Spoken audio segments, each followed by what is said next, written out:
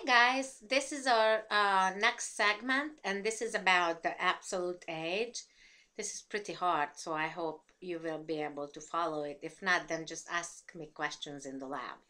Um, so just a little bit about the history of the absolute age. First of all, we have to talk about Anthony Henry Becquerel. He lived between 1852 and 1908.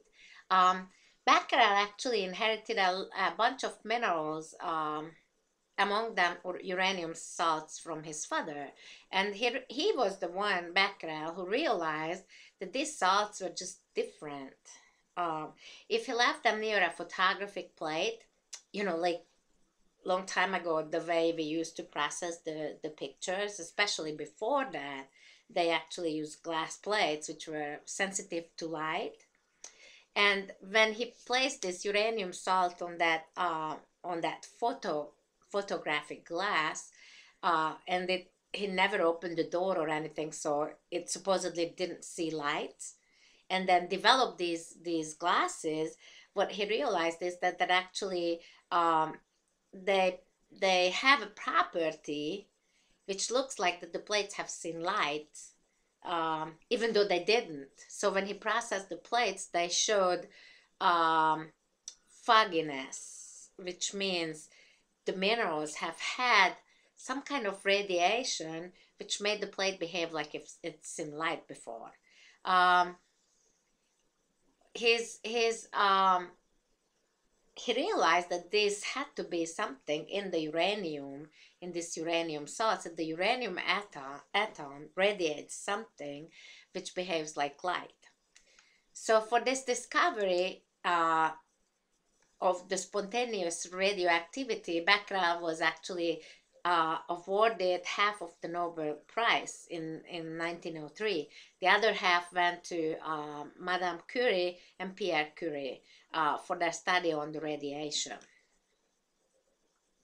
So now we're going to talk about Maria Sklodowska-Curie.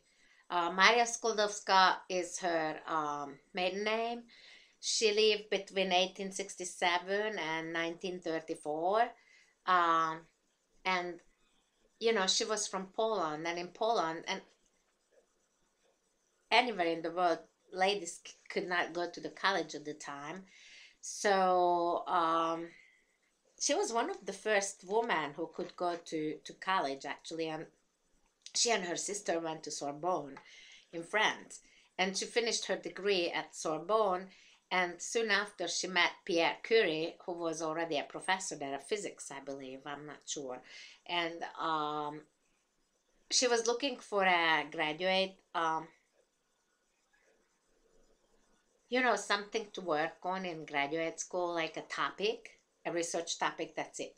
And Pierre, known Henry Becquerel pretty good, and Henry was talking to Pierre about the uranium salt and their interesting behavior.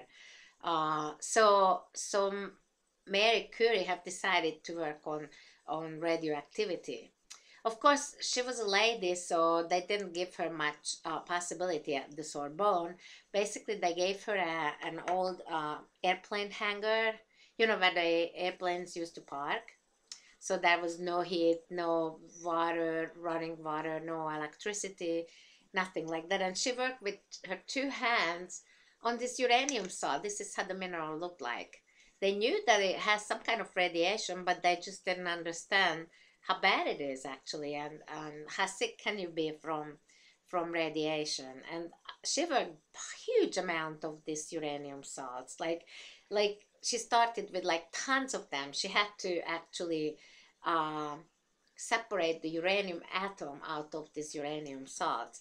And this actually shows you one piece of that uranium salt she worked with, and this is her notes. And actually, her notes are in the Sorbonne on reserve. If you wanted to go and look at her notes, you have to sign a release form because they still radiating so hard that actually you can get some kind of radiation out of them. So you have to sign a release form to do that. She was a very interesting lady, but they wouldn't have given her, even though she figured out the radioactivity, she named it. Um, and she actually discovered polonium. Polonium is another radioactive element, and actually she named it after her country, Poland. So polonium is named after Madame Curie's home country, Poland. Polonium, Poland. She was the first use the term radioactivity, as I already kind of told you. And so she named this radiation radioactivity. She was the first woman in Europe who received a PhD in science. And in 1903, she became the first woman to get a Nobel Prize. Of course, she didn't get it by herself. She shared it with her husband and Henry Becquerel. But actually later, I think 1912, she got another one that she got by herself.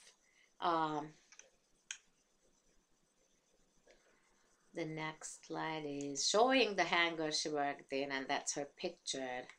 Her husband died pretty soon because they were exposed to this radiation, and so that have changed their bodies. And actually, he died in an accident, like a horse-powered car. I don't remember the name of it, so I'm not even buggy. A buggy ran through him when he was shopping for a late Christmas day for Christmas presents for his family. He got run over by that buggy, and that's what killed him. People believe that they probably have had some problems from radiation. Anyhow, on the internet exercise, I did give you a whole lot of reading about Madame Curie. I think she really had a fascinating life, so it's good to know about. Okay, so now let's go into the more serious stuff.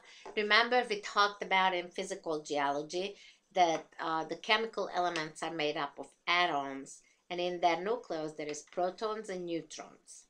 If the number of protons are different, while that's not right. Remember, this is not right. If the number of neutrons are different, the number of protons are always the same to be the same atom.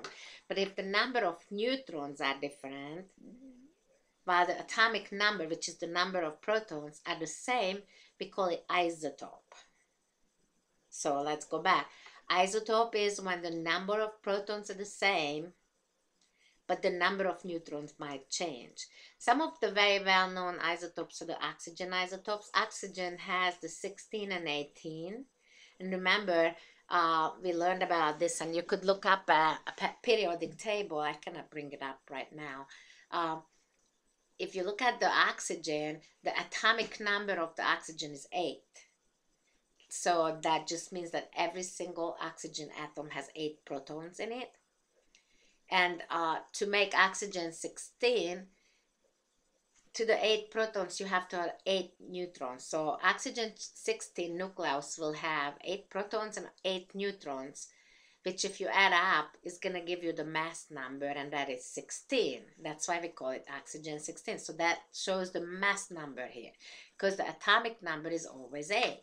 Now, if you have the oxygen 18, and the atomic number is 8, which means there is 8 proton, then what has to be the number of neutrons to get the mass number 18? Yes, right, it's 10. So which isotope is heavier, the 16 or the 18? You're right, the 18, because the 18 has 2 more neutrons. It's almost equal with the weight of the proton. So if you have 2 more neutrons, then the oxygen 18 is heavier than the oxygen 16. The other really common isotopes, which you know well, is the carbon 12, 13, and of course the 14. The carbon 12 and 13 are so-called stable isotopes, similarly to the oxygen. That means that if a carbon forms as 12, it's going to stay 12. If a carbon forms as 13, it's going to stay 13. With the carbon, the number of the protons are 6. So when you have carbon 12, that means 6 protons, 6 neutrons. When you have carbon 13, it means 6 protons and 7 neutrons. When you got the carbon 14, that means it has 6 protons and 8 neutrons. So the only difference between the isotopes is the number of the neutrons. Remember, the number of protons have to be the same. Now, some of these isotopes are called stable isotopes. When an isotope is stable, that just means that when it formed as 12, it's going to stay 12 through time.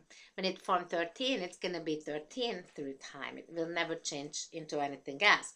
However, when we're talking about carbon-14 is a so-called radioactive isotope. That just means that through times, it will change into another element. So the number of protons or the electrons are changing. So that's radioactive or unstable isotope.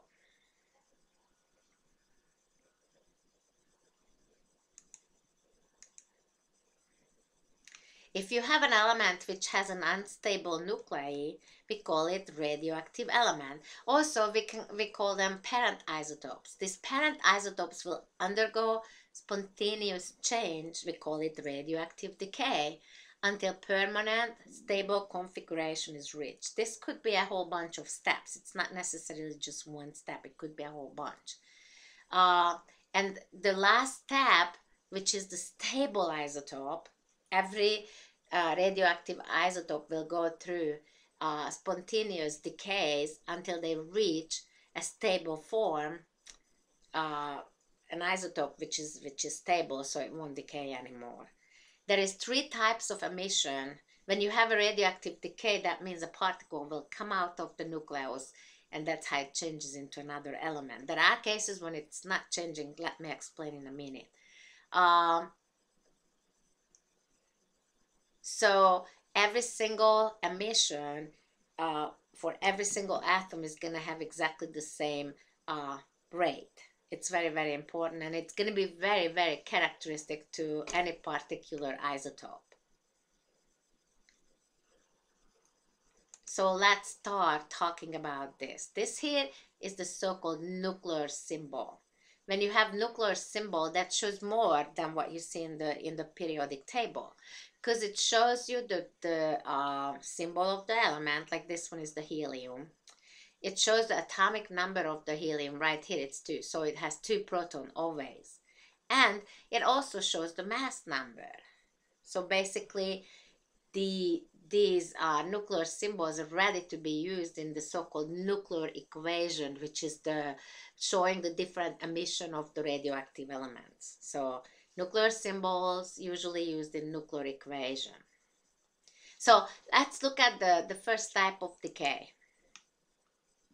The first type of decay is the alpha decay.